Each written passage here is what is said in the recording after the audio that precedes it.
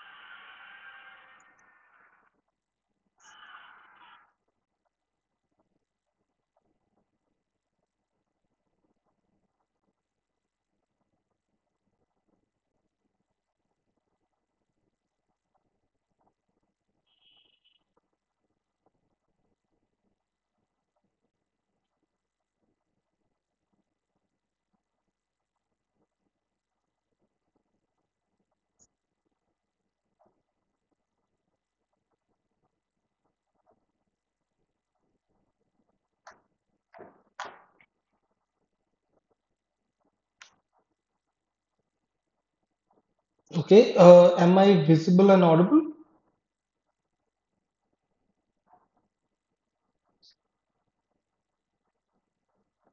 So you're audible to us and visible also.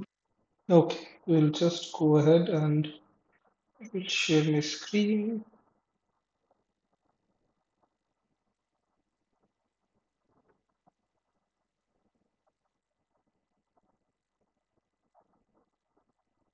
I hope you can see the PowerPoint.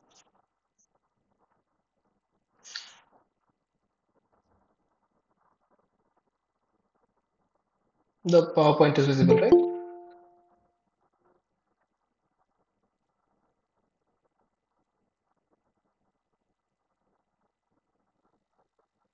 You can just text in the chat if you see the PowerPoint or not.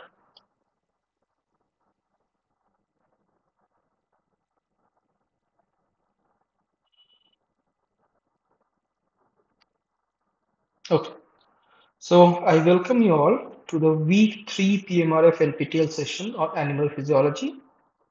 In this week, we have dealt with the muscles and how exactly muscles are formed, as well as how exactly muscles work, especially looking into the fine molecular detail of functioning of muscles, especially the power stroke, as well as different anatomical aspects of muscles, such as the orientation of the sarcomere, as well as the interlinking of myosin and actin.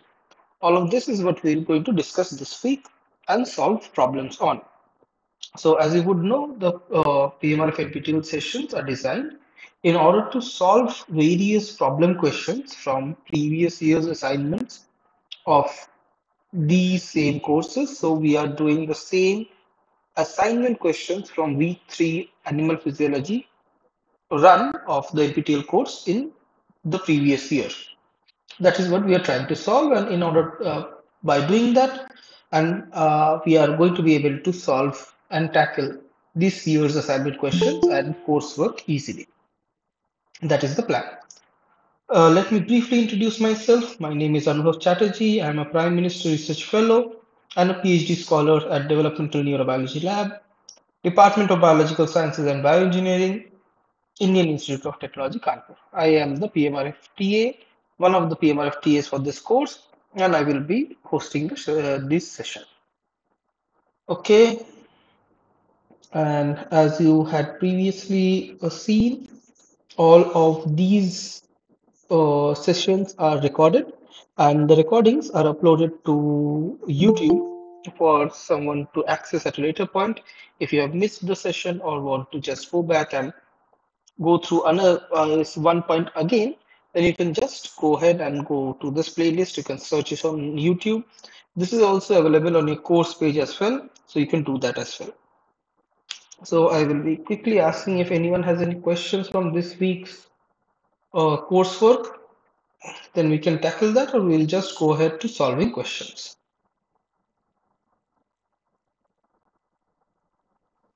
No, sir. Okay. If no one has any questions, then we'll go ahead with this week's question answer session. Okay, so how we do this is that we have a question on the board. We will be trying to solve this, and I would encourage everyone to think about the question and put whatever you think ABCD is the correct answer in the chat. Then we'll be discussing about the question and the concept behind it, and then answer the questions. So, everyone, I would like you to try and answer this first question, which is dash are myocardial cells. The options are neurons, pacemaker cells, beta islets, or nephrons. The options are A, B, C, D, whichever you think you can put into the chat. Vishwajit and Atit both are putting in B, pacemaker cells. Antara is also putting in B, pacemaker cells. Anyone else?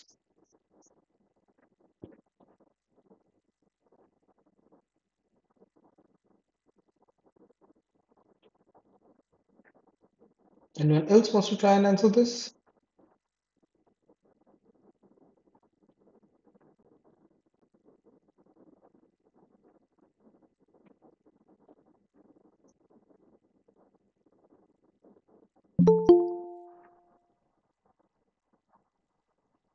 Neuron. Okay, Vinay says it is a neuron. Anyone else wants to try?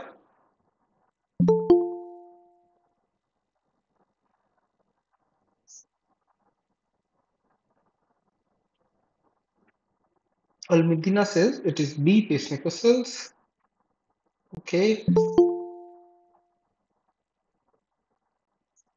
Okay, so let us try and answer this. So this part of our discussion, we have not reached to different parts of the heart in our current series, but this I will just go through quickly. So this is the heart. We will probably be discussing about how the heart functions at a later point in the series, in the actual NPTEL course. But I will just give you a quick flow through. So this is what the heart looks like. We have two major blood vessels going through the heart.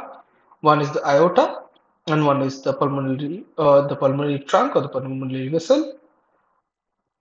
The heart is divided, as you would know, into the four halves: the right and left atrial valves, and the right and left ventricular valves. Further, the heart essentially is a huge muscle which has different parts, which could include the sinoatrial node, which are known as the pacemaker cells, present right at the top of the left towards the heart. This is where essentially the rhythm of beating of the heart is generated.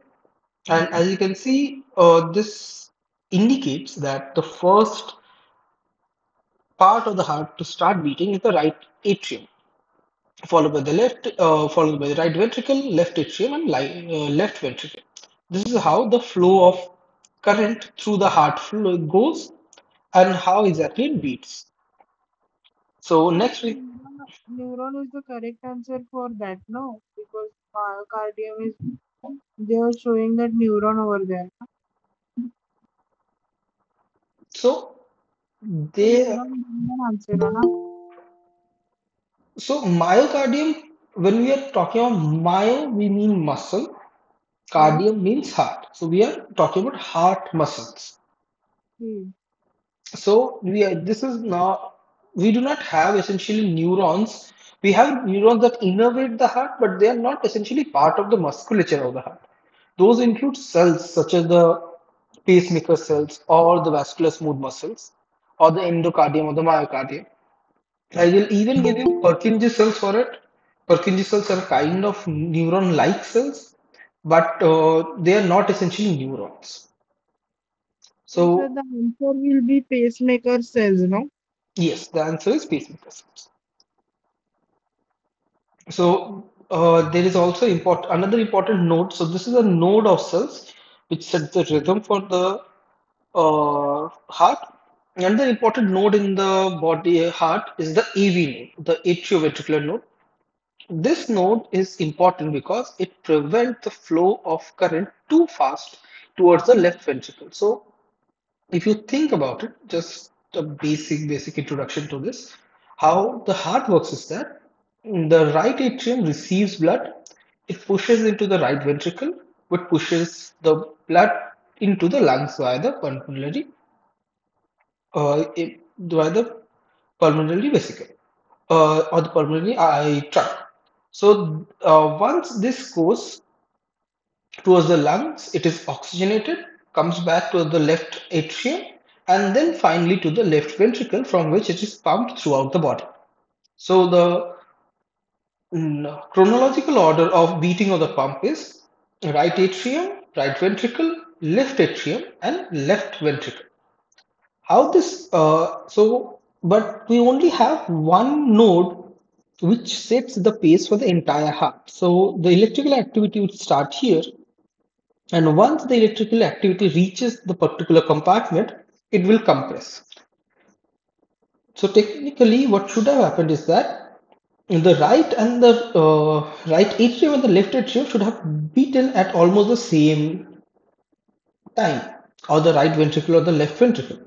What the atrioventricular node does is that it slows down the signal so that when the electrical impulse flows through the heart's walls, it is slowed here so that the left ventricle receives the electrical impulses at the last moment, so that it beats at the last of all the four compartments, which is how the entire heart should work.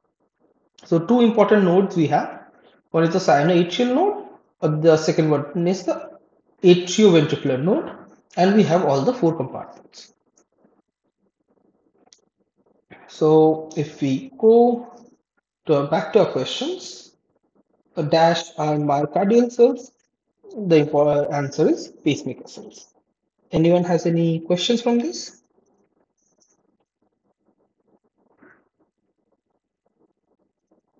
No, sir.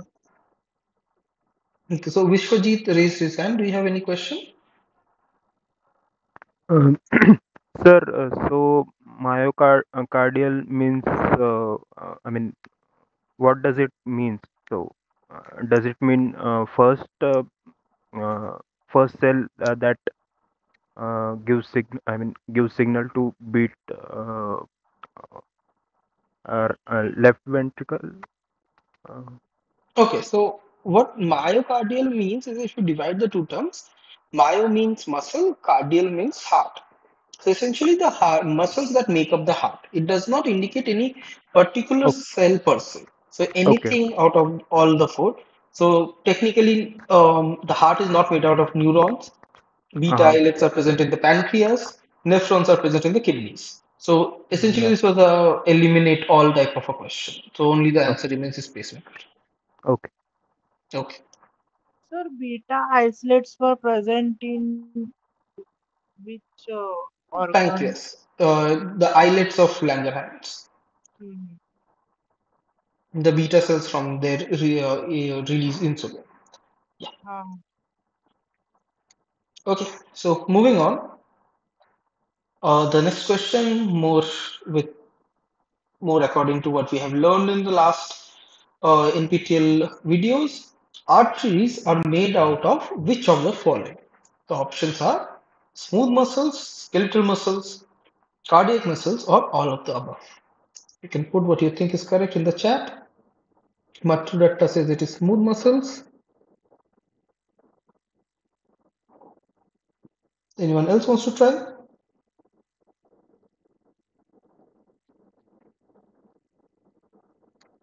Vinayak also says it is smooth muscles. Almadina says it is A. Atik says it is A.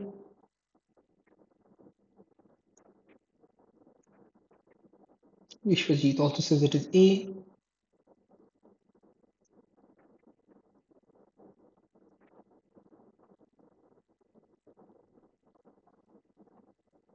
Anyone else wants to try and answer this? sir, I am having question on this question. Okay. What is your question on this question? Uh, the cardiac muscle are because arteries are made up of smooth muscle, right? So the cardiac muscle, veins and arteries, which comes from cardiac muscles towards the body, those are also made up from smooth muscle only, no? Yes, That cardiac muscles only compose of the heart, exactly the heart. The muscles that beat to produce the lub-dub sound in our heart and pump blood. Arteries, which start just at the heart, also are made out of smooth muscles. Okay. So Antara also has said A, so we'll go ahead and look into this.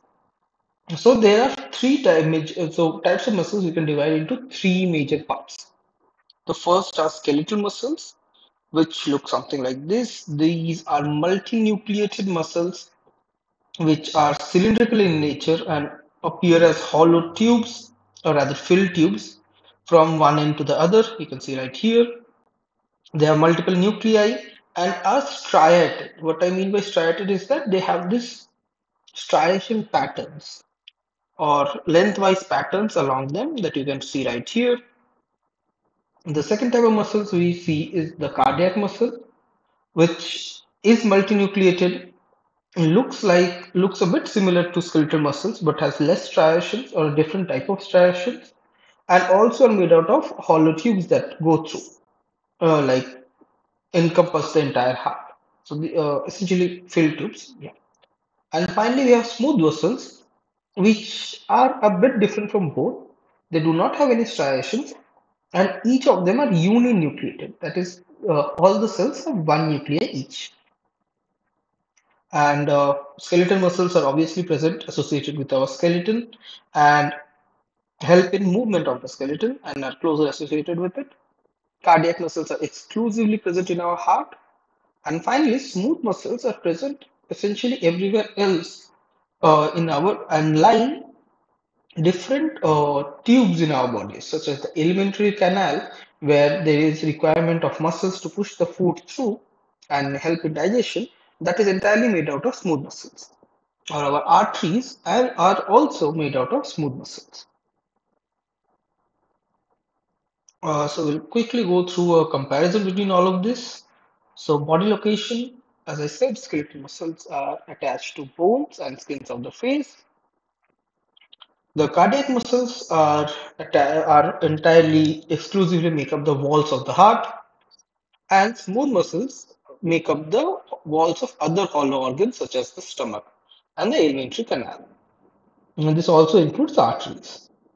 Or cell shape and appearance, skeletal muscles appear single. So a single long chain of cells joined together, very long, cylindrical. They have a striated pattern, as you can see right here, a perpendicular line-like pattern in this cylinder of cells and are multinucleate. All of these have multiple nuclei. Cardiac muscles, on the other hand, have a branching structure, as you can see right here. They are not a single tube-like structure, but branch. They have striations also, but the striations are a bit different than our skeletal muscles and are uninucleated. Finally, the smooth muscles, they are single, fusiform, meaning they are joined together. They have no striations and are uninucleate. You can see that the images here, skeletal muscle, cardiac muscle, and smooth muscle. And finally, regulation of contraction. Skeletal muscles are voluntary. We can regulate and control them uh, via our nervous system. The cardiac is involuntary. This goes on without any input from our conscious mind. The heart has a pacemaker which sets the rhythm, which is known as the SA node. And finally, we have smooth muscles, which is also involuntary. You do not actually command the food to go down your alimentary canal. That is always automatic. So it is involuntary in nature, but can be controlled via hormones or other chemical secretions. Any question from this?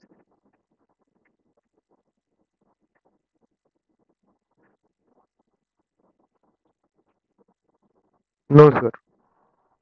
Okay. So smooth muscles are arteries are made out of smooth muscles.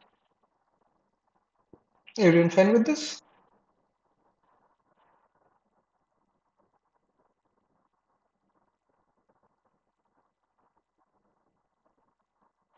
Okay. Moving on. So very similar question. Which of the following of these are non-striated? The options are skeletal muscles, cardiac muscles, smooth muscle, and rough muscle. You can put what you think is correct in the chat.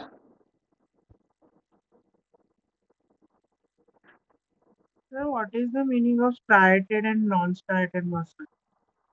I will just show you.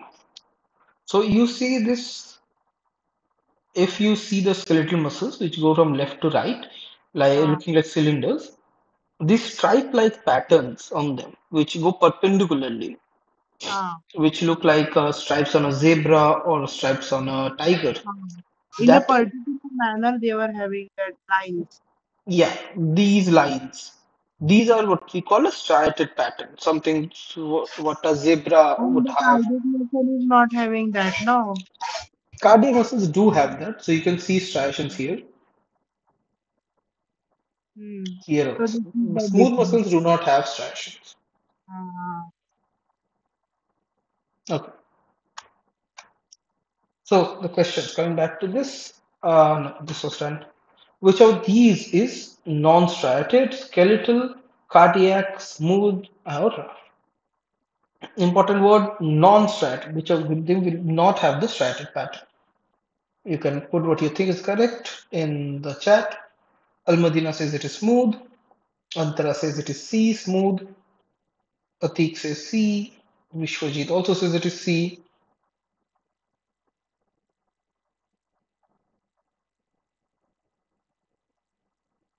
Anyone else wants to try and answer this?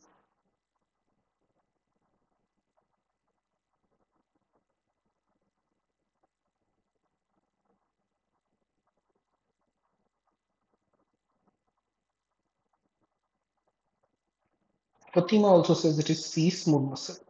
Sir, how cardiac muscle? Because cardiac muscles are now also showing some of the lines, no, but not in a proper way. But they were Mhm. showing the lines, no. Yes, the question is which of these is non-striated, which will not have the lines in them, line-like pattern. Yeah, so smooth muscles. Right? Yes. So just quickly going back to this, this is the striation pattern we are talking about, these wavy line-like things going perpendicular to the direction of the muscles. These are what we call striations. So as you can see right here, skeletal muscles have a lot of striations. Cardiac muscles also do have striations, but smooth muscles do not have any striations. So which of the following is non-striated? The correct answer is smooth muscle. Okay, moving on to from the tissue level, we will now be discussing exclusively about the molecular level of muscle function, and these two guys are very important in that aspect. These are two molecules, actin and myosin, which essentially generate all the forces required for muscle movement and muscle contraction. So the first question posed towards you is that actin and myosin are which of the following types of molecules? A. Carbohydrates, B. Proteins, C. Fats, D. All of the above. Andhra says it is B. Proteins. Vishwajit says it is B. Atik also says it is B. Sibani says it is B. Amishi also agrees that it is B. Proteins. Anyone else want to type into the chat what do you think is the correct answer? Al Madina also says it is B.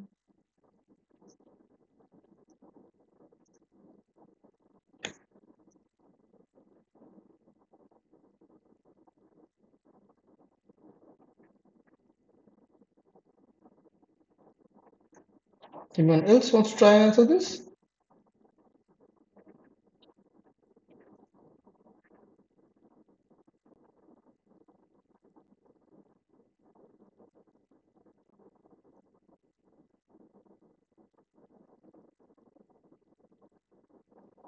Sir, I am confused in the option, not getting the answer. You're getting confused in the option. So yeah, so we'll just go and see the discussion once. So this is what the structure of a muscle looks like.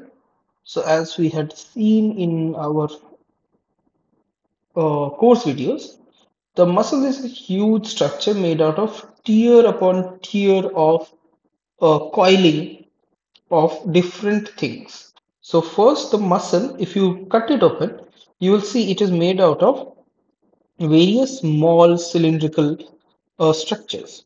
These cylindrical structures are muscle fibers. If you look closely into the muscle fiber, you will be looking into even smaller cylindrical structure. If you look at that, that will be one myofibril. One yeah. And if you even look even closer, you will see a myotube. So muscle, cut it open, muscle fiber, cut it open even further, you have a myotube. And finally, inside the myotube, you will see even more cylindrical structures in a cross section, which are the actin and the myosin. So both actin and myosin are proteins. These are the energetic mechanism of the muscles. And essentially, you see this entire thing is a iterative hierarchical arrangement which looks exactly the same. So first the actin and myosin, which come together to form the myofibril, which come together to form the muscle fiber, which finally comes together to form the muscles. So we'll be looking closely into actin and myosin in the upcoming slides, but just to give you a brief idea, looking closely, actin looks like this image right here, which is an intercoiled uh, so it looks linearish and it is intercoiled amongst it. So this yellow part is the actin. Actin has two more proteins attached to it. What is known as tropomyosin, which is also cylindrical and essentially follows the actin along its path. So you can look at it as a double helix kind of structure, and troponin, which is a small protein which sits on some places throughout actin. This is what actin strands look like. Next, we have myosin. Myosin is a bigger structure which has these long tails and two heads. So these myosin molecules have two heads which look like beans on a stalk. So one tail and two heads. Both of them come together to form the unit of the smallest functional unit of the muscle, which is known as a sarcomere. So we'll be discussing more on this, but the structure looks like this. The Sarcomere functions like how it functions. We'll be looking into that, how sarcomere functions. We have slides on that. We'll go through extensively how exactly sarcomere functions and how exactly it generates How the it force required. moves, how it moves. Like, Yeah, we will go into this. We will go into this. I'm just showing you just an overview of what it looks like. It looks like something like this. There is a middle joining point, which is known as the M line, from which myosin extends on both ends. The myosin is attached to actin like this, which is in turn attached to another structure known as the Z disc or the Z line. This is the entire structure of the muscle. You have a myosin in the middle with actin and with actin on both ends. And here is where the striated pattern of muscles come into play. If you look closely, in the middle of the sarcomere, there is very little stuff here, just tails of the myosin through which light can easily pass through. This is what we see as the light coloration in the striated images, in the muscle images. But here, where there is extensive overlap between the actin and the myosin, this area appears dark. So we have consecutively dark and light areas which give us an impression of the striated pattern. Are you guys following me? Is this okay? yes, but what I want to ask you another question is, Yeah. sir, that myosin filament, which is middle of the myofilament, so Yes, the yes. myosin filament will move circularly inside the actin filament, no? No, it does not move circularly. It moves linearly on both ends. But we'll see how it occurs. So it essentially moves like this. If you can see my hands, Ah, so this is what the actin-myosin pair looks like. They move like this. They interlinked among themselves, acha means like when we this. contract muscles, Yes, they move. they So, will move away, and the, when we just contract our muscle, they will come together. yes, the Z. Essentially, if you look at the Z discs, the knuckles of my palm are the Z discs, and these are the actin-myosin rails. They Hmm. come together when we are contracting the muscles and move away when we are relaxing. We'll see Okay. how that works. Yeah. Anyone else has any questions from this?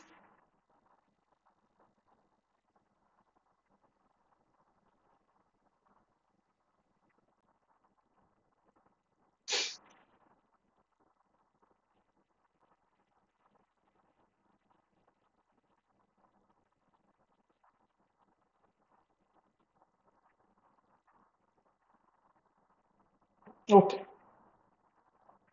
So here we have a video which I will play, and this will give us information about how exactly myosin and actin work in order to generate force. You guys just have to tell me if you can hear this video or not. This video. So what I've done here is what I want to do in this video is Can you try to hear this? understand how two proteins can interact with each other in conjunction with ATP. Can you hear this? No, sir. No. Okay.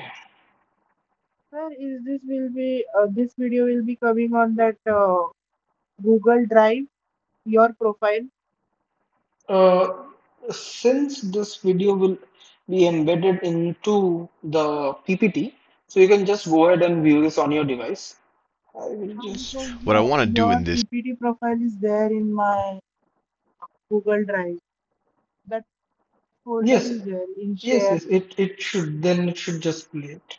You can just look at it when I share the PPT. Can you see this? Uh, can you see this video? Let me know if what you I can want to hear do it. in this video is try to understand how two proteins can Yeah, interact with each other. properly. Yeah.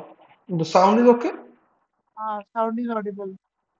Okay. I'll just remove this and start the video. What I want to do in this video is try to understand how two proteins can interact with each other in conjunction with ATP to actually produce mechanical motion. And the reason why I want to do this, one, it occurs outside of muscle cells as well, but this is really going to be the first video on really how muscles work. And then we'll talk about how nerves actually stimulate muscles to work. So it'll all build up from this video. So what I've done here is I've copy and pasted two images of proteins from Wikipedia. This is myosin. It's actually myosin 2 because you actually have two strands of the myosin protein. They're interwound around each other. So you can see it's this very complex looking protein or enzyme, however you want to talk about it. And I'll tell you why it's called an enzyme, because it actually helps react ATP into ADP and phosphate groups. So that's why it's called an ATPase, or it's a subclass of the ATPase enzymes. This right here is actin. This is actin. What we're going to see in this video is how myosin essentially uses the ATP to essentially crawl along. You can almost view it as an actin rope. And that's what creates mechanical energy. So let me draw it. I'll actually draw it on this actin right here. So let's say we have a myosin, one of these myosin heads. So when I say a myosin head, this is one of the myosin heads right here. And then it's connected, it's intertwined, and it's wove around. This is the other one, and it winds around that way. Now let's just say we're just dealing with one of the myosin heads. Let's say it's in this position. Let me see how well I can draw it. Let's say it starts off in a position that looks like that. And then this is kind of the tail part that connects to some other structure. And we'll talk about that in more detail. But this is my myosin head right there, when in its starting position, not doing anything. Now, ATP can come along and bond to this myosin head, this enzyme, this protein, this ATPase enzyme. So let me draw some ATP. So let's say so ATP comes along and bonds to this guy right here. So let's say and it's not going to be this big relative to the protein, but this is just to give you the idea. So as soon as the ATP binds to its appropriate site on this enzyme or protein, the enzyme, it detaches from the actin. So let me write this down. So 1, ATP binds to myosin head. Myosin head. And as soon as that happens, that causes the myosin to release. Myosin releases actin. So that's step 1. So I started off with this guy just touching the actin. The ATP comes and it gets released. So in the next step, so after that step, it's going to look something like this. And I want to draw it kind of in the same place. So after the next step, it's going to look something like this. It will have released. It will have released. So now let me shade it in with the white. So now it looks something like that. And you have the ATP attached to it still. I know it might be a little bit convoluted when I keep writing over the same thing, but you have the ATP attached to it. Now, the next step, the ATP hydrolyzes. The phosphate gets pulled off of it. This is an ATPase enzyme. That's what it does. So let me write that down. So step 2, let me scroll down a little bit. Step 2, ATP goes to ADP plus a phosphate group. And what that does, that releases the energy to cock this myosin protein into kind of a high energy state. So let me do step 2. So step 2, this thing, you can kind of view, it gets hydrolyzed, it releases energy. We know that ATP is the energy currency of biological systems. So let me draw it. So it releases energy. I'm drawing it as like a little spark or explosion, but you can really imagine it as it's changing the conformation of, it kind of spring loads this protein right here to go into a state so it's ready to kind of crawl along the myosin. So in step 2, so plus energy, and then this, you can kind of say it cocks the myosin protein or enzyme to high energy. You can kind of imagine it kind of winds the spring or loads the spring to high energy conformation. And conformation for proteins just means shape. Conformation. So the step 2, what happens is the phosphate group gets, they're still attached, but it gets detached from the rest of the ATP, so that becomes ADP. And then that energy changes the conformation so that this protein now goes into a position that looks like this. And let me draw it like, so this is where we end up at the end of step 2. Let me make sure I do it right. So at the end of step 2, it might look something like this. It looks something like this. I'm trying my best to draw it. So at the end of step 2, the protein looks something like this. This is kind of in its cocked position. It has a lot of energy right now. It's kind of wound up in this position. You still have your ADP. You still have that's your adenosine. And then let's say you have your 2 phosphate groups on the ADP. And you still have 1 phosphate group right there. Now, when that phosphate group releases, so then let me write this as step 3. So remember, when we started, we were just sitting here. At the ATP kind of binds on step 1. Actually, it does definitely bind. At the end of step 1, that causes the myosin protein to get released. Then, after step 1, we naturally have step 2. The ATP hydrolyzes into ADP phosphate. That releases energy. And that allows the myosin protein to get cocked into this high energy position and kind of attach, you can kind of think of it, to the next rung of our actin filament. Now we're ready to we're in a high energy state when, let me write this down. In step 3, the phosphate released from myosin. The phosphate is released from myosin in step 3. That's step 3 right there. That's a phosphate group being released. And what this does is this releases that energy of that cocked position, and it causes this myosin protein to push on the actin. This is the power stroke. If you imagine in an engine, this is what's causing the mechanical movement.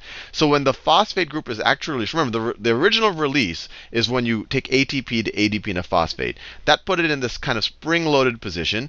When the phosphate releases it, this releases the spring. Releases the spring.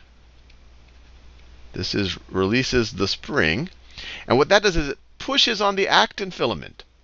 It pushes on actin filament, pushes on actin. So you could view this as the power stroke. We're actually creating mechanical energy. So depending on which one you want to view as fixed, if you view the actin as fixed, whatever myosin is attached to would move to the left. If you imagine the myosin being fixed, then whatever the actin and whatever it's attached to would move to the right. Either way. But this is where we fundamentally get the muscle action. And then step 4, you have the ADP released. ADP released. And then we're exactly where we were. We're exactly where we were before we did step 1, except we're just one rung further to the left on the actin molecule. So to me, this is pretty amazing. We actually are seeing how ATP energy can be used to, we're going from chemical energy. Let me write that down. We're going from chemical energy or bond energy in ATP, chemical energy, to mechanical energy. Mechanical energy. And for me, that's amazing because when I first learned about ATP and people say, oh, they use ATP to do everything in your cells and contract muscles, I thought, well, gee, how do you go from bond energy to actually contracting things, to actually doing, what we see in our everyday world as mechanical energy? And this is really where it all occurs. This is really the core issue that's going on here. And you have to say, well, gee, how does this thing change shape and all of that? And you have to remember, these proteins, based on what's bonded to it and what's not bonded to it, they change shape. And some of those shapes take more energy to attain. And then if you kind of do the right things, that energy can be released, and then it can push another protein. But I find this just fascinating. And now we can build up from this actin and myosin interactions to understand how muscles actually work.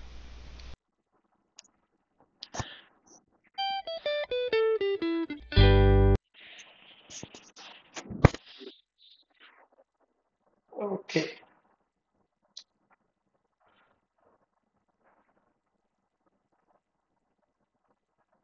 So is that all fine? Did you all guys get what we are trying to explain in the video?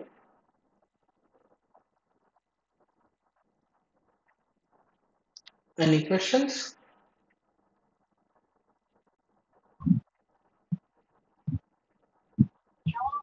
So, sir, this is that structure.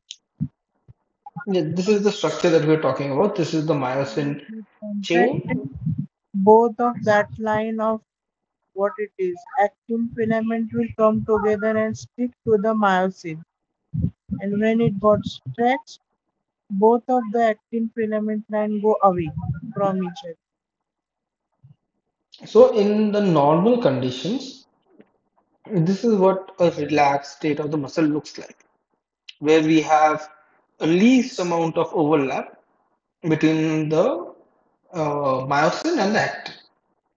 Once the process of contraction starts, what we have is something like this. So here you can see the myosin heads, which are intertwined amongst each other. So we have a lot of myosin and a lot of myosin heads are attached to these positions in the actin. So these are the active sites of the actin molecule where the myosin is linked. Once the contraction starts, the myosin goes from this state to this state, which, as you can see right here, is as if pushing on the actin. This movement is known as the power stroke. And once this movement has occurred, the myosin will return to its original relaxed state, but one rung or one actin filament further, as you can see, or one active site further. And this is what controls the contraction of the entire system.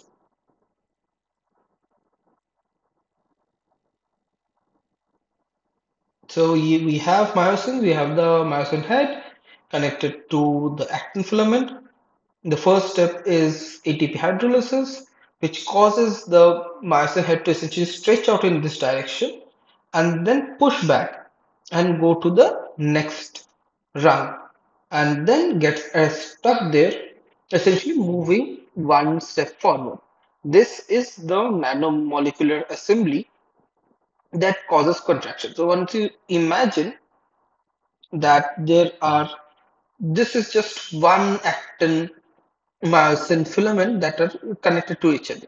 There are thousands and thousands of it joined together to form the myofibrils, even more to form the muscle fiber, and finally even more to form the muscles. So we have a small uh, energy or small mechanical energy development at this nanomolecular scale, which then gets amplified and amplified to the macromolecular scale because of the arrangement of the entire thing.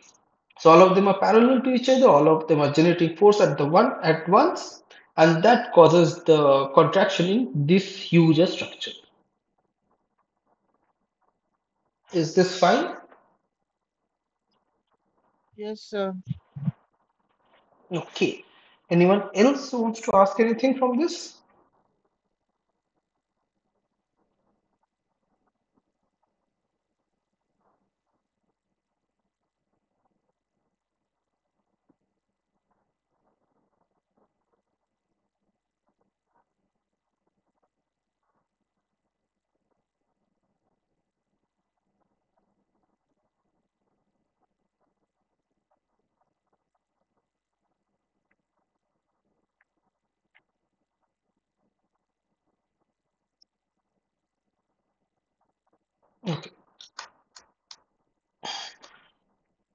So we had a lot of discussion about this, but going back to our question that you initially asked, actin and myosin are proteins. Okay, if no one has any question, we're moving forward. Anyone wants to ask anything about this? Because this is the most important aspect of the entire this week's lecture. How exactly actin and myosin work together to generate force and help in contraction of muscles.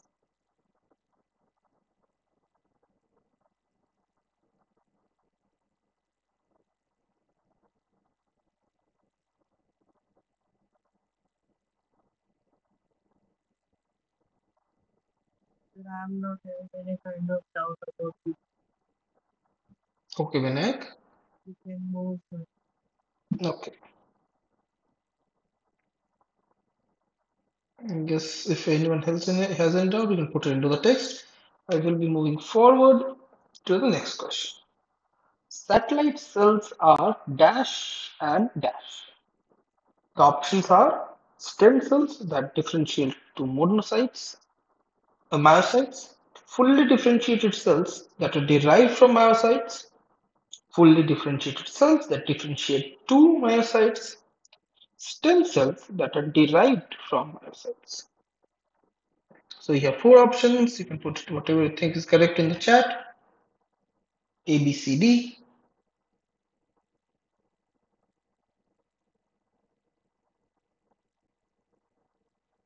Somebody says it is A, stem cells differentiated to monocytes, myocytes.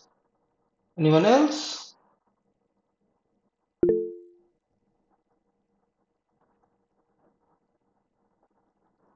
Okay, Tripti, do you have any question?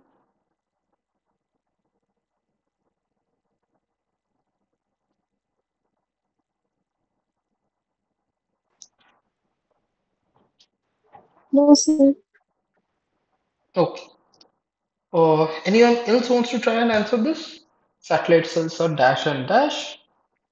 Options are stem cells differentiate to myocytes, fully differentiated cells derived from myocytes, fully differentiated cells differentiate to myocytes, and stem cells that are derived from myocytes. Atik says it is A. Kamlesh also says it is A. Stem cells differentiate to myocytes. Anyone else want to try?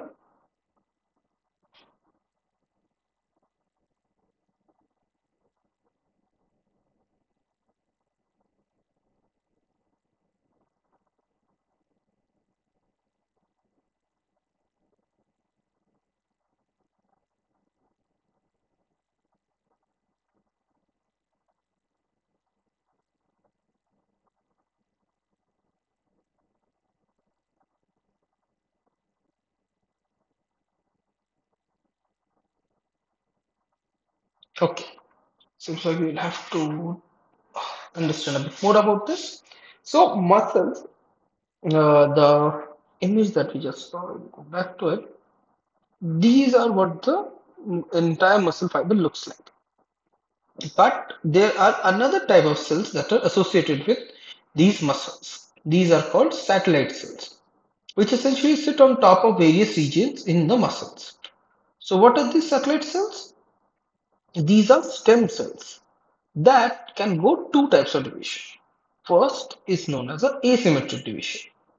These cells can form another of themselves, another satellite cell, and a myocyte. This myocyte will go into the muscle layer and repair any damaged or dead myocytes and take their place. So while day-to-day work, our muscles can get damaged, wear and tear, and cause certain cells to die off. These satellite cells are present there to take their place. So each myocyte that dies, these satellite cells can go ahead and divide and form another myocyte to take its place. It can occur asymmetrically, in which our stem cell or satellite cell remains like produces another satellite cell, or can occur symmetrically, in which case they can either self-renew, like one satellite cell forming another two more satellite cells, or can completely form two different myocytes. So this they can go asymmetric division, one satellite, one myocyte, or symmetric divisions, one satellite, two satellite cells to regain the population of spent satellite cells, or a complete asymmetric division, a completely symmetric division to form two myocytes to take up to replace more and more of damaged muscle cells. This occurs when there is a lot of damage to the muscles. So satellite cells or stem cells. Is that okay?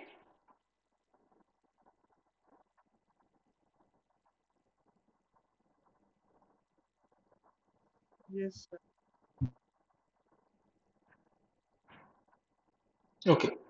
Can anyone tell me what these things are? PAC7, MIF5. Here we have one kind of division. We have PAC7 positive, MIF5 negative. Another type of division, we have PAC7 positive and MIF5 positive. Can anyone tell me what these are exactly? What this symbol mean?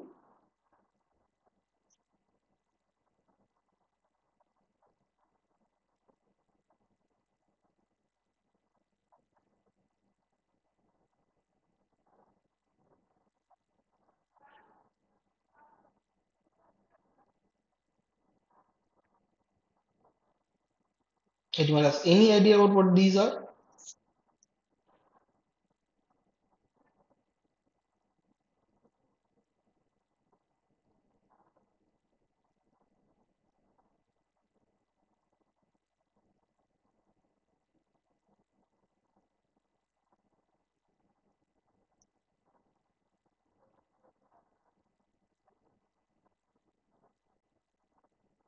Okay, so PAC7 and MIF5 are transcription factors. Transcription factors are certain certain proteins which help in transcription of new genes in a particular cell. So PAC7 is essentially a marker for all the muscle progeny. But MIF5 is only present in cells which are actively going to differentiate into myocytes, but they are absent in case of progenitors or stem cells. That is why in case of a symmetric division into more stem cells, we have MIF5 off. So these cells only form progenitors. But in case of symmetric division into new myocytes that are differentiated, MIF5 is turned on so that they form myocytes, not satellite cells. Is that okay?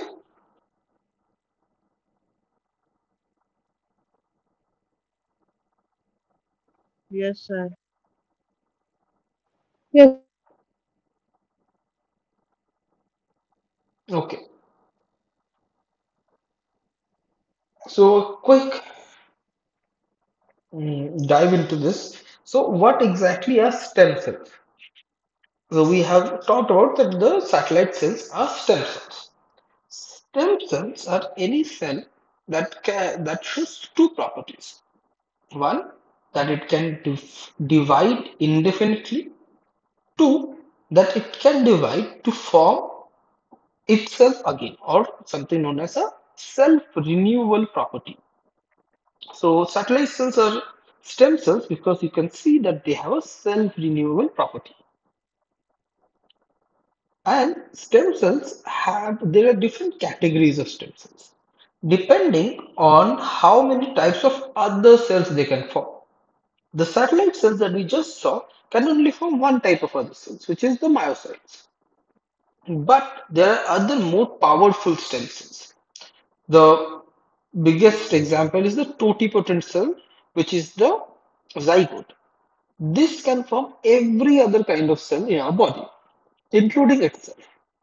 So it is known as totipotent. Next, we have pluripotent.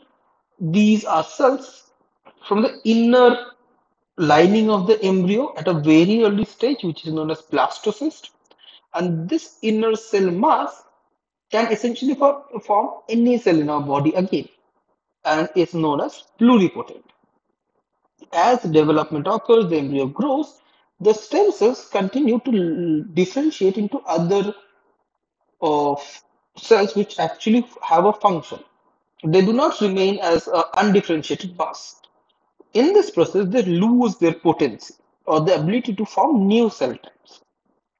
So we reach at a stage where the stem cells are all multipotent, which can form multiple cell types but not as many as pluripotent cells. And multipotent cells examples are ectodermal, mesodermal, endodermal cells, which can give rise to different types of cells, but not like go diagonally like this. They only form these type of cells. Ectodermal cells form the neurons and the epithelial cells. Mesodermal forms the red blood cells and the cardiomyocytes. And finally, the endodermal cells form the liver cells and the pancreas cells or the inner lining cells. So these are multipotent stem cells. And finally, we reach down the ladder to finally unipotent cells, which only give rise to one type of cells. The prime example being the satellite cells that we just talked about. Yes, Are, sir. yeah. Are we all okay with this? Yes.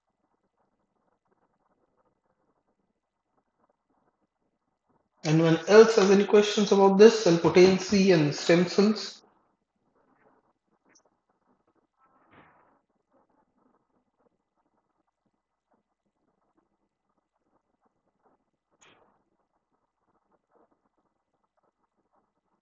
They are having property to regenerate.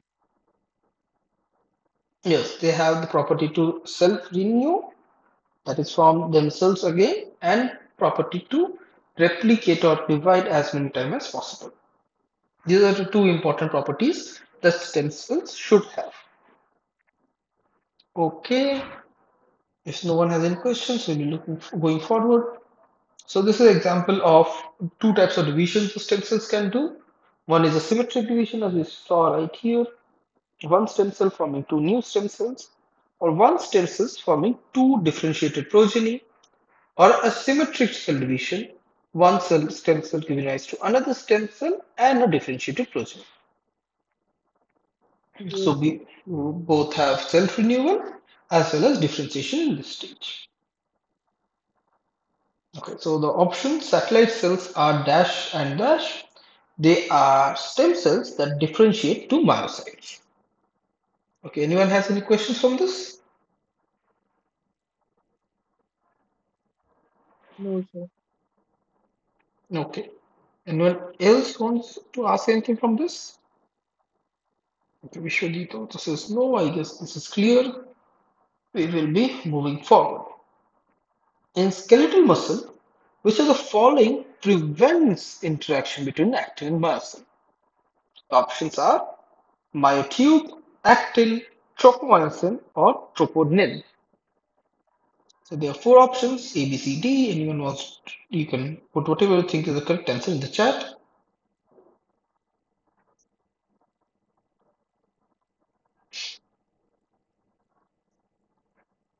Vinay says it is C, tropomyosin. Everybody else? Vishwajit also says it is C. Atik says C. Kamlesh also says it is C.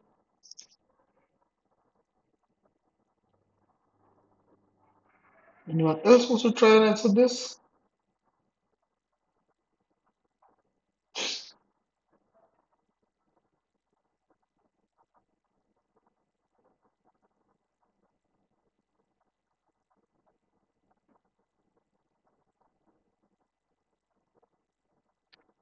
Antaras also says it is C, tropomyosin.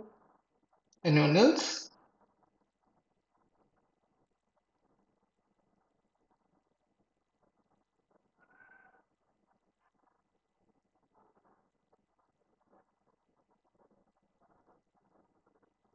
And Madina also says it is C, tropomyosin. Okay. So we have another video which you will not be able to hear from here. So I'll go directly.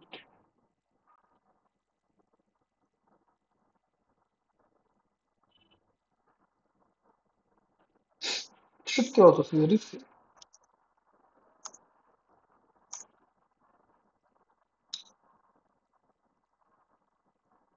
There.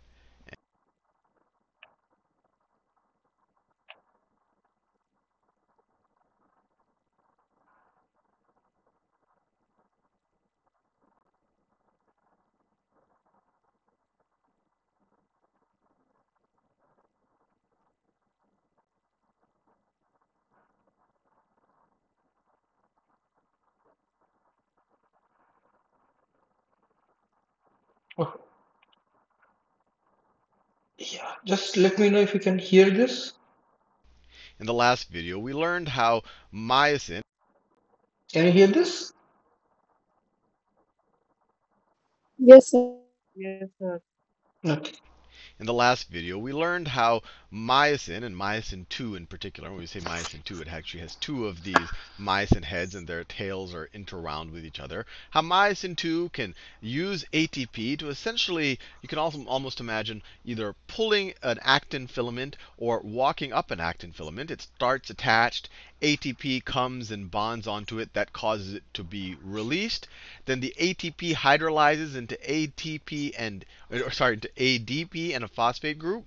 And when that happens, that energy is released. This puts this into a higher energy state. It kind of spring loads the protein, and then it attaches up another notch on the actual actin filament.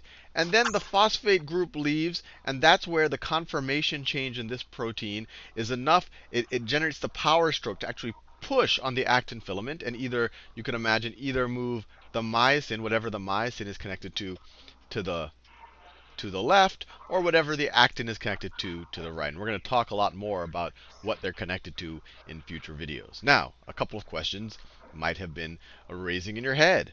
This guy had so much effort to pull on this thing, right? There's probably some tension pulling in the other direction, right? I said that this is what happens in muscles, so there must be some weight or some other resistance. So what happens when this releases? When at the first step, when ATP joined and this released, wouldn't the actin filament just go back to where it was before, especially if there's some tension on it going in that direction? And the simple answer to that is this isn't the only myosin protein that's acting on this actin. You have others all along the chain. Maybe you have one right there. Maybe you have one right there. And they're all working at their own pace at different times. So you have so many of these that when one of them is disengaged, another one of them might be in their power stroke, or another one might be engaged. So it's not like you have this notion of if all of a sudden one lets go, that the actin filament will recoil back to where it was. Now, the next question that you might be thinking is, how do I turn on and off this situation? We have command over our muscles. What can turn on or off this system of the myosin essentially crawling up the actin? And to understand that, there's two other proteins that come into effect. That's tropomyosin and troponin. Troponin.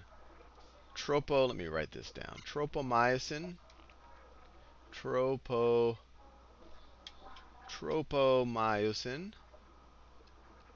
myosin in a different color. I'll write troponin. Troponin. And so I'm going to redraw the actin. I'll do a very rough drawing of the actin filament. Let's say that that's my actin filament right there with its little grooves. It's actually a helical structure. Let's say it looks like this, like that. Well, that's close enough. And actually, these grooves, it's a kind of a helical structure, but we won't worry too much about that.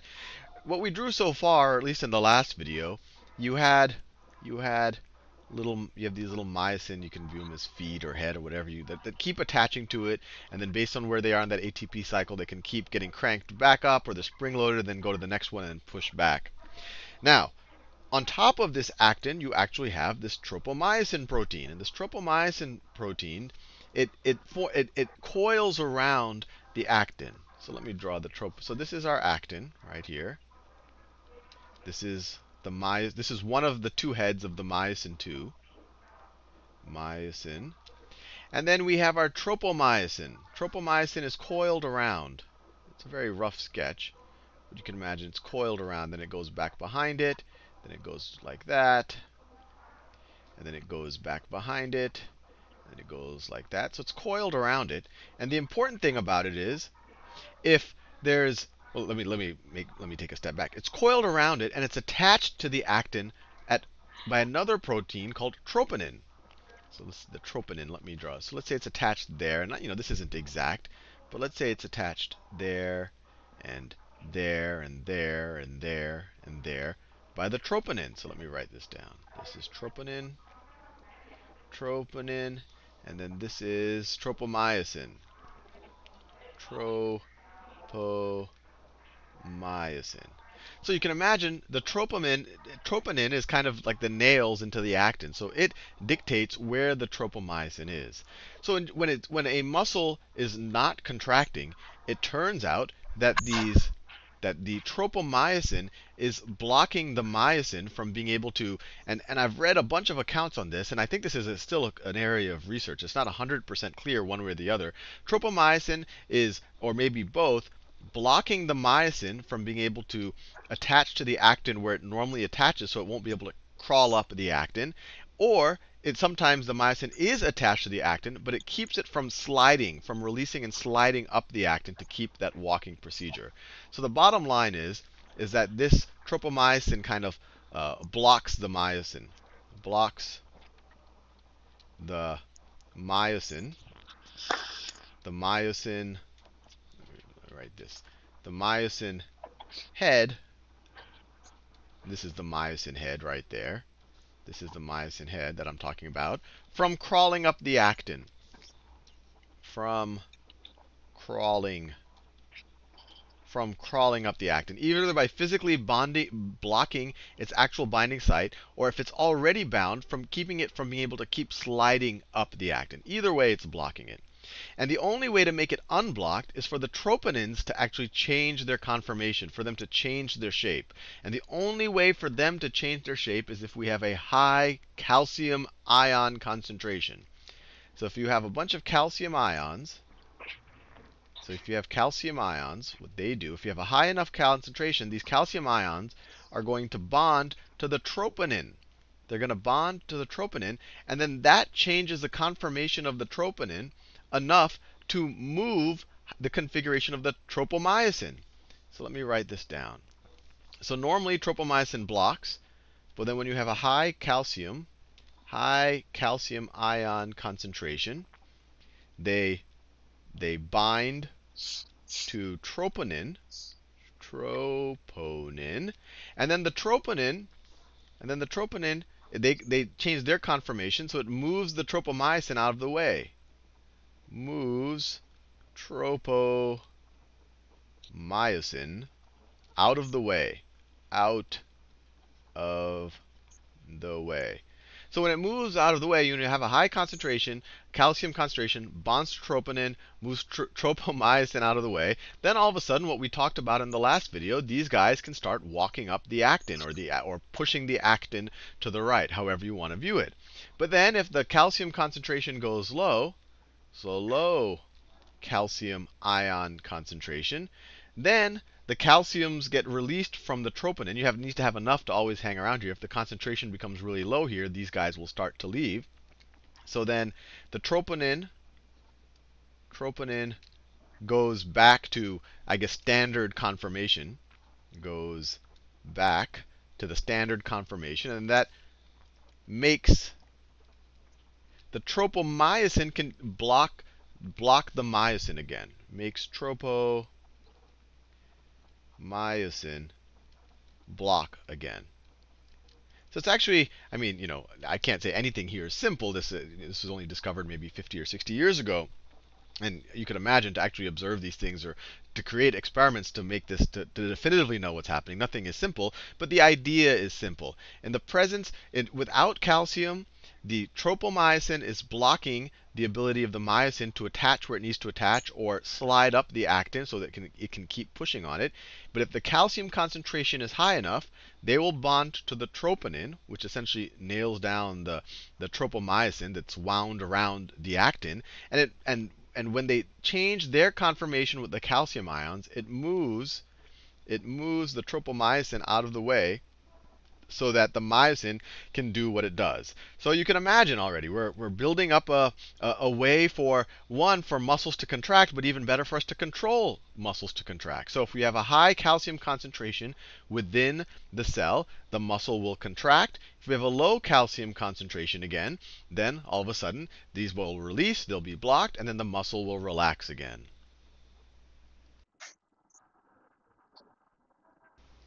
We know from the last video.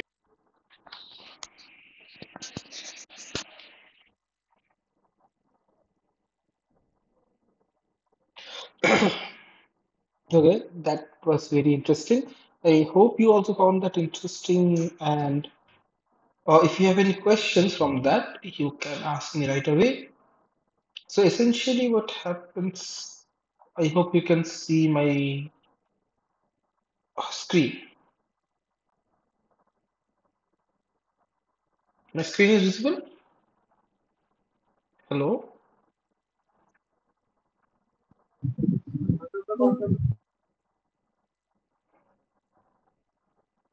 No. So in the relaxed conformation where there is no calcium ions present, then this is what the configuration of actin and tropomyosin looks like.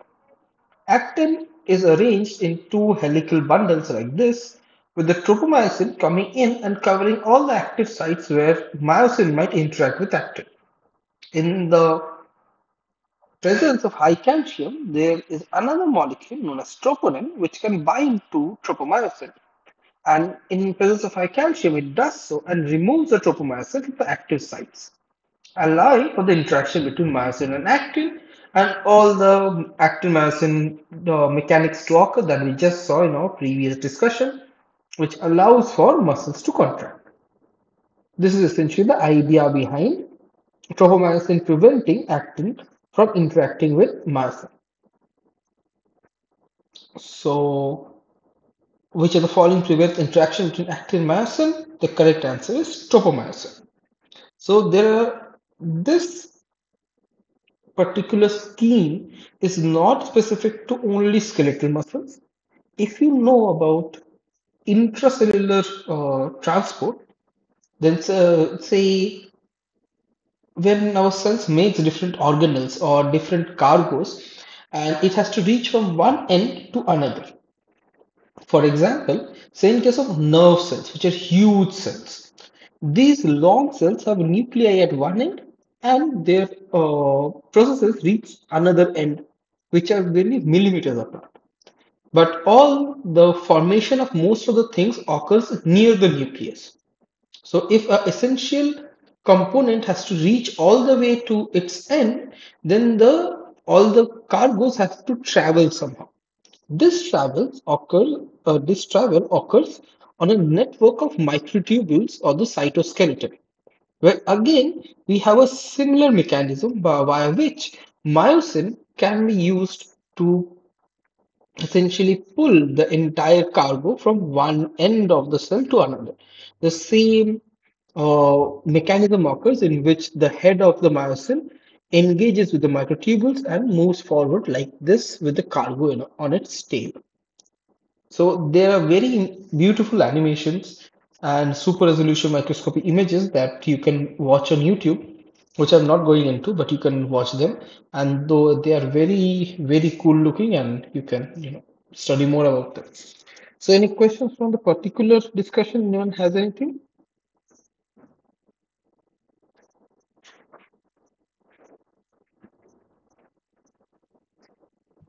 Yes, sir, we can move further. Okay. Okay. Moving forward, which of the following is not a component of skeletal muscle force dynamics? The options are calcium ions, actin-myosin, tropomyosin troponin, or nodes of Ranvier. You can put in the answer in the chat.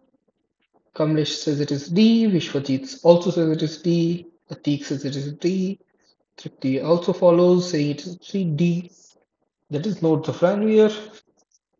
Tanushi also says D. Al-Madina also is with the nodes of Ranvier. Anyone else?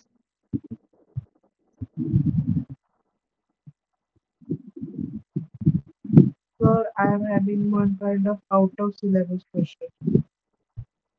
Yes, you can go ahead. Sir, we were having the exam on 31st of October, no? Since we were having that exam, we are going to give online, no? Like CET and NEET.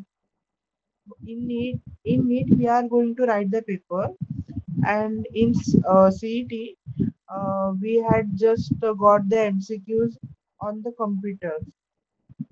So, uh, Are we going to write the paper in offline mode or like CET only? So how NPTEL organizes its exams are that there are different exam centers in different big cities in which you have to travel to.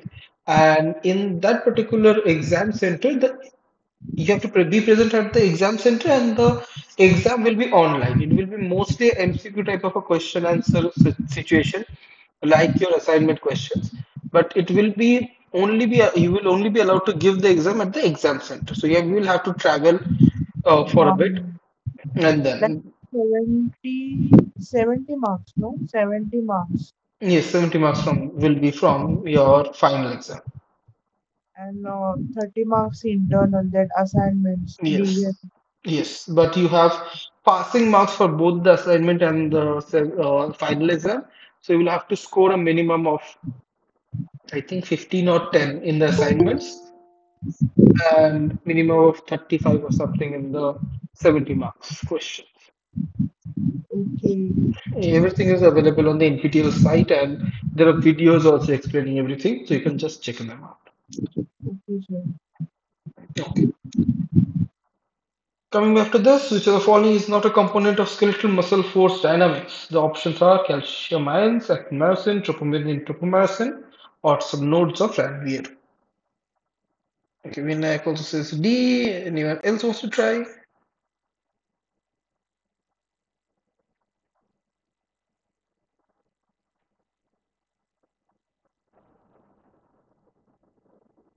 Nope. Okay.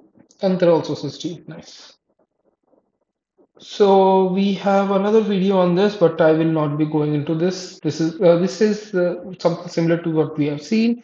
This just talks about more about the calcium and troponin complex interaction. You can just watch them when you get the PowerPoint on your end. But yeah, so I will not be going into this because we just covered this. Which of the following is not a component of skeletal muscle force dynamics? The obvious answer is nodes of Ranvier, because everything else we have just seen is very involved in force generation. Can anyone tell me what the nodes of Ranvier are actually involved in? Impulse transmission. Yes, who was that? Mm, Nice. You're correct, Tripti. It is nodes of Ranvier are present in nerve cells and help in fast transmission of impulses, as we'll be looking into, as we will see in the next uh, set of videos on the NPTEL website, how exactly nerve conduction occurs. Yeah, okay. So the next question is, the length of the sarcomere is length of the I band, length of the A band, length of I band divided by length of A band, or the distance between the two Z lines. So sarcomere we have discussed a bit before, is the smallest unit in the muscle cell which help in contraction. So what is the length of the sarcomere? How will you measure it? So you have four options: A, B, C, D. You can put in whatever you think is the correct answer. Vishwajit says D. Distance between two Z lines. Anyone else wants to try?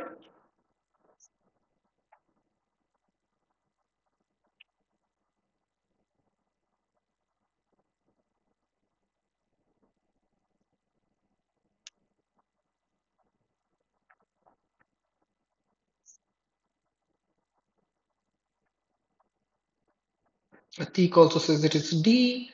Al Madina also says it is D. Andra also says it is D. Distance between the two Z lines. Tanushi also goes for D. Distance between the two Z lines. Anyone else?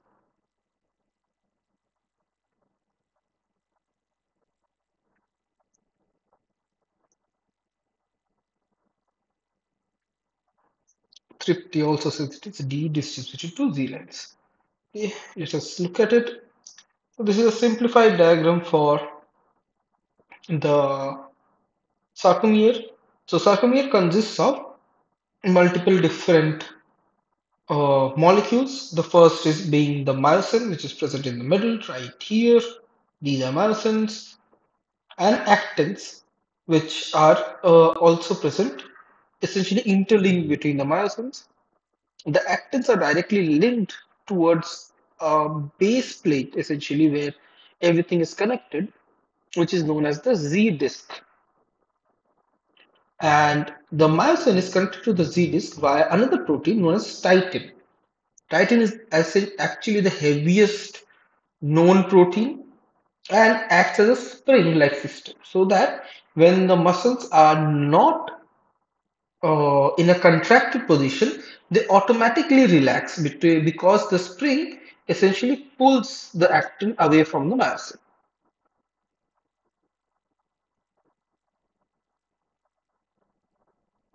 So they have different bands present. So depending on where you're looking at, you can see different bands present in the entire structure. The middle of it, where light can pass through easily with no overlap of myosin and actin, is known as the H zone. The places where we have only titin present, no actin myosin overlap, is known as the I zone. And finally, we have the Z disk that we have already seen, where everything is attached in the base plate. And in the contracted position, you see that the actin myosin moves like this. They interlink among themselves, and there is increase in overlap between the actin and myosin. So the size of the I band, so the size of the this actin myosin overlap increases. So our striation increases, but the middle remains the same. So this is what the contracted sarcomere looks like. And the distance between the two ends of the sarcomere are the distance between the two base plates, which are the distance between the two Z disks. So to answer our question, the length of the sarcomere is the distance between the two Z lines. Moving on, the next question is which of these has no actin? The options are A zone, I zone, H zone, or AI zone. A, B, C, D. You can put whatever you think is the correct answer in here.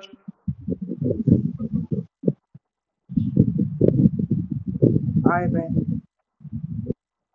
Okay, Vinayak says I band. Anyone else?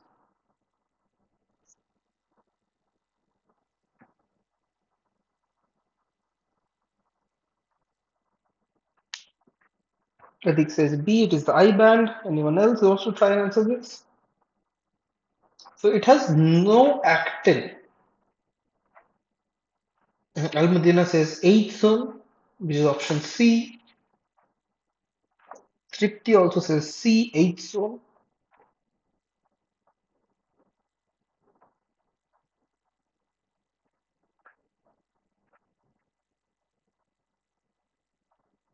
Antara also follows, saying it is H zone, option C. Anyone else?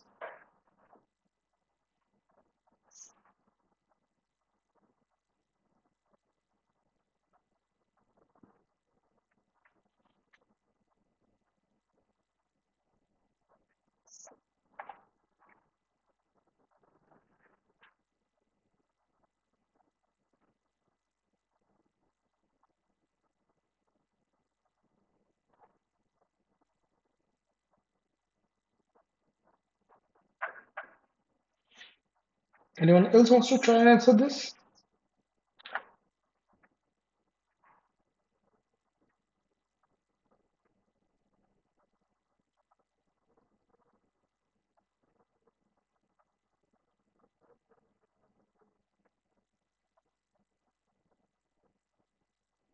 Okay, so this is another image of the sarcomere.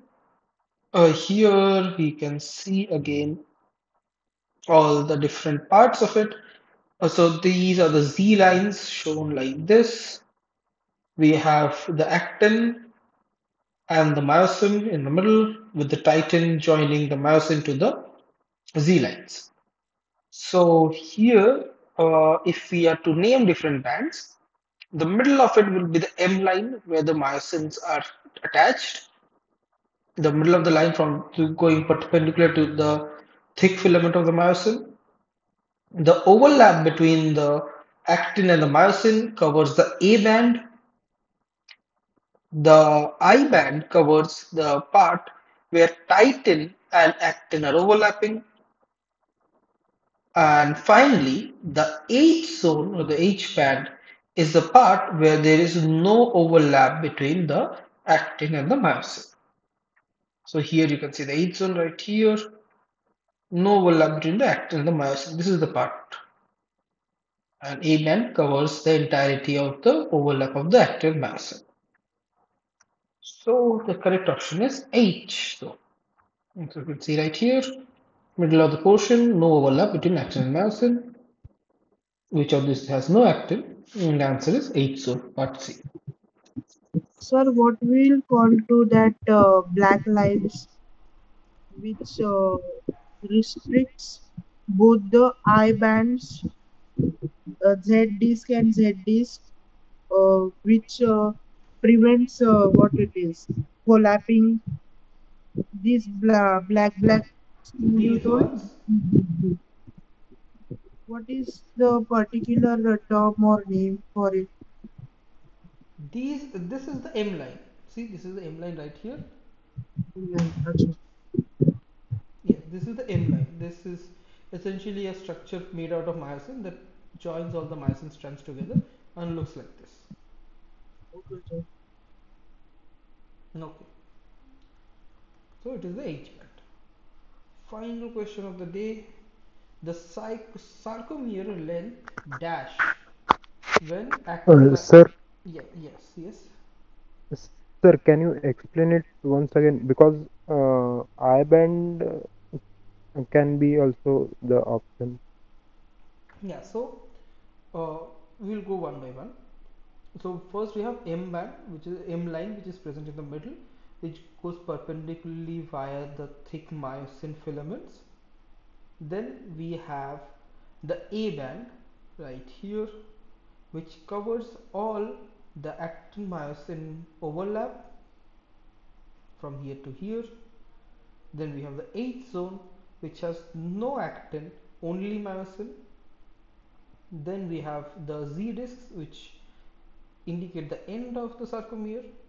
And finally the I band. If you look at the I band, it looks at the distance between one myosin to the other myosin. This is the region where only actin and titin is present, right? This region.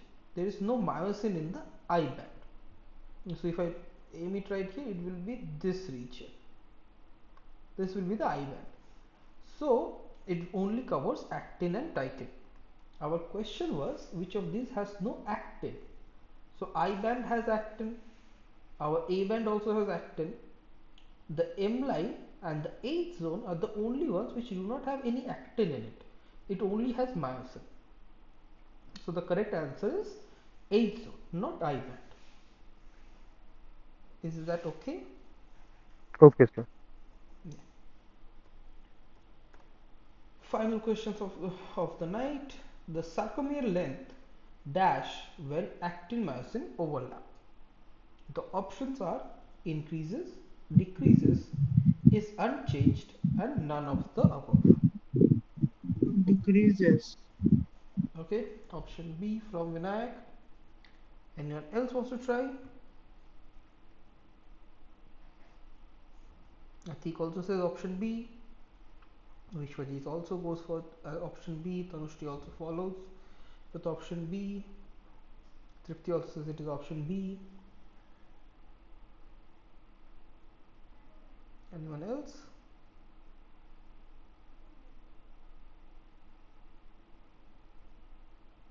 Antara also says it is option B.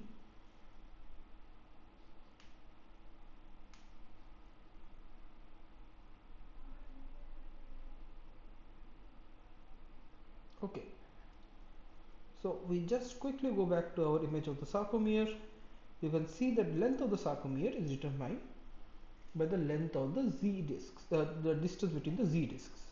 So when uh, the muscle contracts, we have overlap between the Z discs, or the actin-myosin, and they contract like this. And this contraction essentially brings the both my knuckles together, which here imitate the Z disc, and you have them coming close together. Essentially, the distance between the uh, Z discs decrease, and essentially sarcomere length decreases. So the sarcomere length decreases when actin-myosin overlap.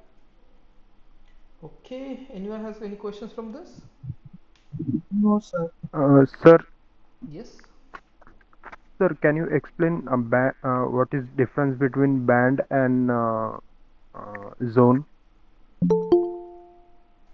Okay, so essentially these are anatomical features which were looked up upon very early when people first were looking at slices of the muscle under the microscope.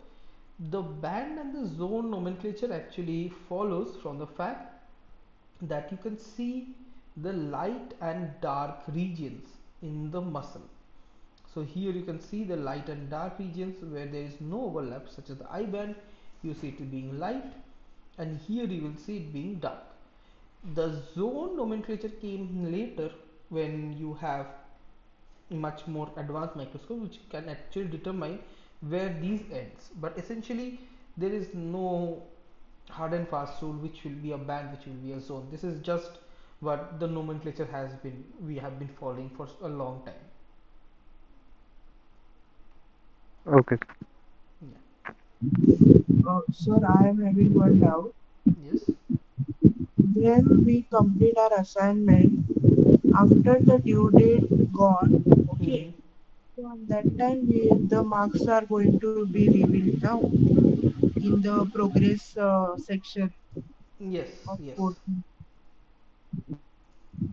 So for two assignment I got the marks, Mm-hmm. and then the third and fourth now I had submitted, but I didn't got marks, so I asked you this question. The submission date for the third and fourth are coming up in the next week. So after the submission is over and everything is done, then you will get your marks. But third is submission is tomorrow only, 14th of, and for fourth assignment submission, 21st they had given date. Okay, so like after the final date, that is third, you will, like tomorrow, you will get the marks for the assignment. That is what I meant.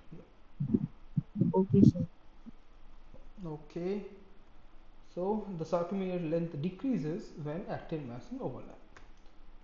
That is all I had from you all for you all today. Since we have time, we can go through the final video here, and we'll just quickly end on this.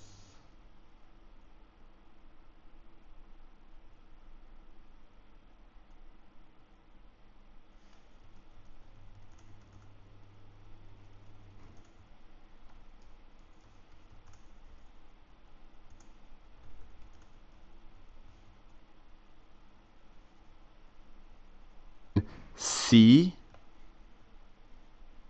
I'm going to draw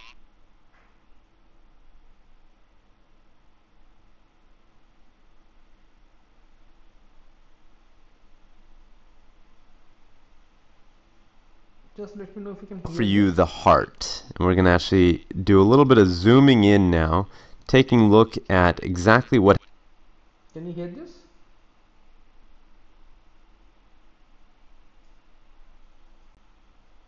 Or yeah.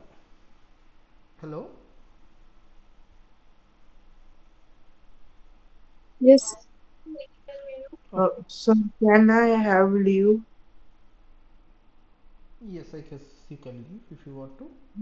This video can be available on the what it is, Google Drive, no? Yes, yes, it will be available. We can just see this video afterwards too. Yes. Because my phone battery is draining over there, 8%. Yes, okay, it's fine.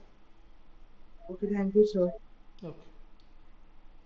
What happens both in the wall of the heart, but also going even further in. So let's start with the heart wall.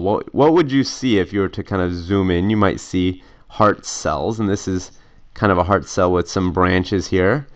And you remember a heart cell, besides just having branches to kind of make it very distinct looking, it has sometimes one, but also sometimes two nuclei. Now let's say we were to zoom in again on this heart cell. What would we see if we kind of went further? Well, you know that there are lots and lots and lots of proteins inside that heart cell, and the ones we usually have been concerning ourselves with are the actin and myosin. These are the kind of classic cell proteins that allow it to contract. So it might look a little bit like this, right, with our actins kind of spaced out a little bit from each other. I'll label it as I go. This is our actin. And in the middle of the actin, you've got myosin, right? So you've got this purple myosin, and it looks maybe something like this with little myosin heads hanging off of it. And you've got some on both sides.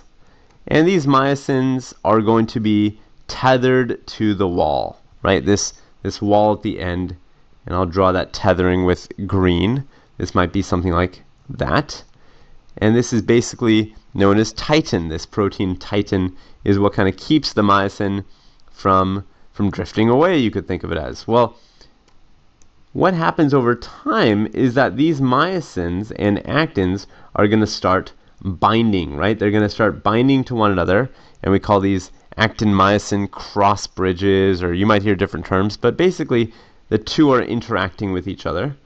And what the myosin is going to want to do is it's going to want to yank this way, right? It's going to want to bind to the actin like this and yank it that way. And in fact, all of these little myosins are going to kind of act the same way. They're going to want to yank the actin in the same direction. And on the opposite side, you've got pulling in the opposite way, right? You've got pulling towards the middle, basically. So if this was to work, what would happen? Well, at the edges here, these things right here, we call these Z-discs. Z-discs. You might have heard the term Z-line, because it looks like a line under a microscope. But if you actually kind of zoom in and you could go up close to it, it's basically a disc of protein, right? So these Z-discs, if our actins and myosins are indeed kind of interacting and tugging on one another the way that we think they should, these are going to be pulled inwards, right? It's almost like kind of bringing a wall in towards the center. You can kind of think of it that way. And you can kind of think of the actin as like a rope hanging off of this Z-disc. And the myosin is literally kind of hands-on, grabbing the rope and yanking on the disc. And in fact, lots and lots of myosin heads are doing it all at once, kind of in unison. So that's why these discs get moved towards the center. And when they get moved towards the center, we literally call that contraction of the cell, or cell contraction. And so these actin ropes, if you want to keep thinking of them that way, are going to, of course, they're not going to get cut or shrunk or anything. They're going to be the same length.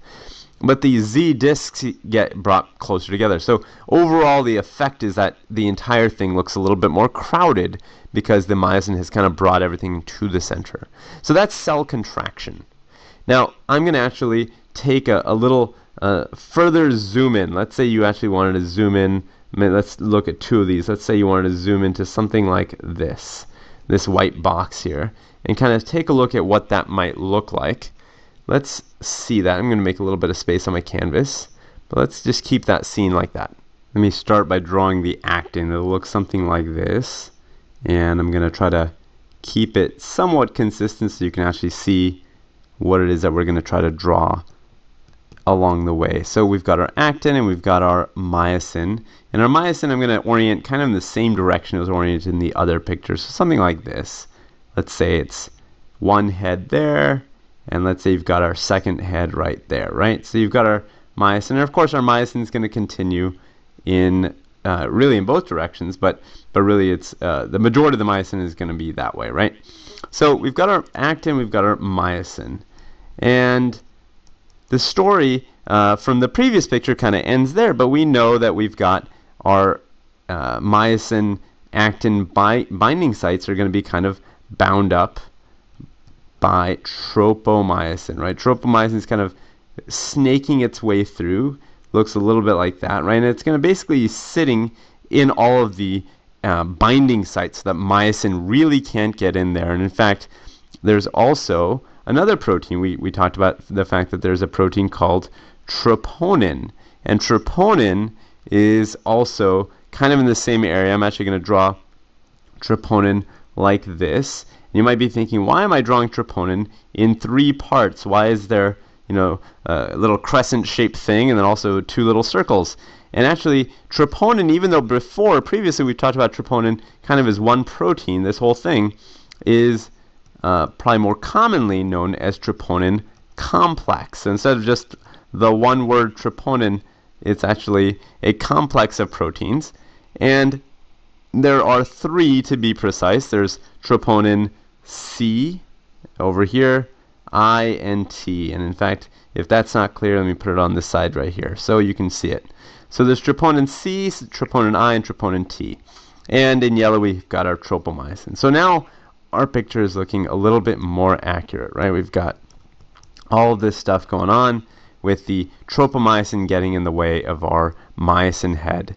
Now, what's going to make that troponin complex move away? What's going to kind of clear space for our myosin head? Well, we know that it's going to be calcium, and I'm going to draw calcium here binding to which part of the troponin complex? Well, the troponin C, C like calcium, is what's going to bind the calcium. So troponin C is going to bind calcium, and once it does, once the calcium is bound there, it then can scooch the tropomyosin out of the way. So now the tropomyosin, I'm going to just draw with some green arrows, is going to basically be scooched out of the way, and the myosin head is very happy because it can bind finally to the actin. Now, if there's no calcium, like you can see in our friend to the right, this troponin is not going to bind to the calcium, so the tropomyosin is not moved out of the way, it's in the way, and at the end of the day, the myosin is going to be sad because it cannot bind to that actin. So you can see now the myosin, from a myosin standpoint, it likes when calcium is around because that means it can do work. Now let me clear a little bit more space for us, and I'm going to bring up one final point. I mean, if we think that a happy myosin head is a working myosin head, if we take that approach, it's a little bit like, I guess, getting a job, right? It makes everyone happy when they have a job, when they're employed, and myosin heads are no different. They want to be employed. And so how do you employ myosin heads? How do you get more jobs for myosin heads? Well, there are basically 2 strategies for increasing what we call inotropy, or basically getting more myosin heads working. So 2 strategies. Let's go through them one by one. So the first strategy would be what? Well, you could affect the amount of calcium, right? You could get more calcium around. That would be one strategy. And the other strategy might be you could have the troponin C. Remember, the troponin C is part of the complex that's actually binding the calcium. You could get troponin C to be more sensitive to calcium. And I'm going to put that in quotes because what do I mean by sensitive? Well, essentially, you're saying that troponin C could change its shape or its conformation to bind the calcium that is already around more easily. So basically, bind calcium more easily. But I wanted to put the word sensitive because sometimes you'll see that word and you'll wonder what it means. So bind calcium more easily. So these are the 2 basic strategies, and you can imagine increasing in one strategy, increasing the calcium, but leaving the sensitivity of troponin C the same, really not changing how easily it will bind calcium, and the overall effect is more myosin heads are working. So more myosin heads are working. That would be the kind of overall effect, right? And you could flip it around. You could say, well, maybe you have the same amount of calcium. Maybe you don't actually increase the calcium, but you do make troponin C bind the calcium that is there more readily or more easily. Well, in that situation, you also get more myosin heads working, right?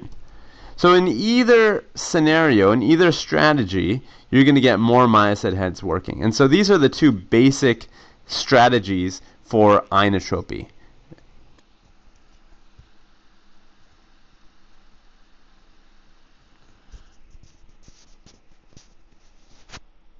Okay, that essentially ends our discussion on actin-myosin dynamics. I hope everyone is able to follow through. If anyone has any questions, you can ask now, or we can just end the meeting today. Anyone has anything to ask?